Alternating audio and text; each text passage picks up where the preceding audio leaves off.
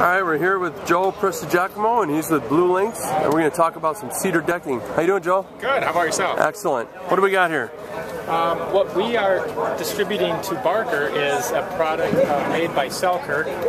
It's cedar decking and railing systems, and one of the neat features about the cedar decking that Selkirk does is they wax end the decking to help eliminate checking or splitting on the cedar boards, and they do that on the boards, and they do that on their fascia boards and their 2x4s. So it's just a nice, unique way of separating them from the competition. Okay.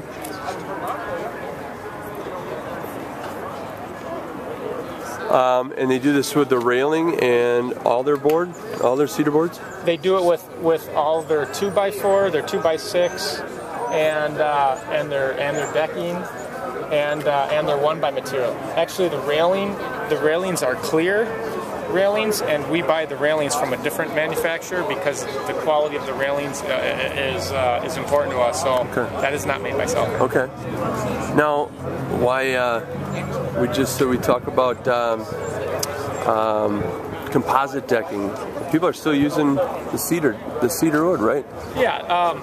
This composite decking's definitely grown over the years. I believe there's somewhere in the neighborhood of over 50 composite decking manufacturers.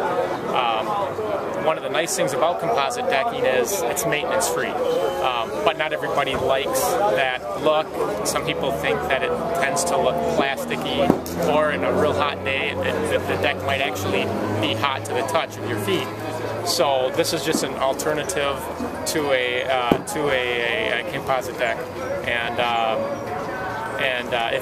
some people actually like the real wood look, especially with the way their house looks aesthetically. The cedar might fit in a little bit better. Absolutely. Yeah. Great. Well, thanks, Joe. Yeah.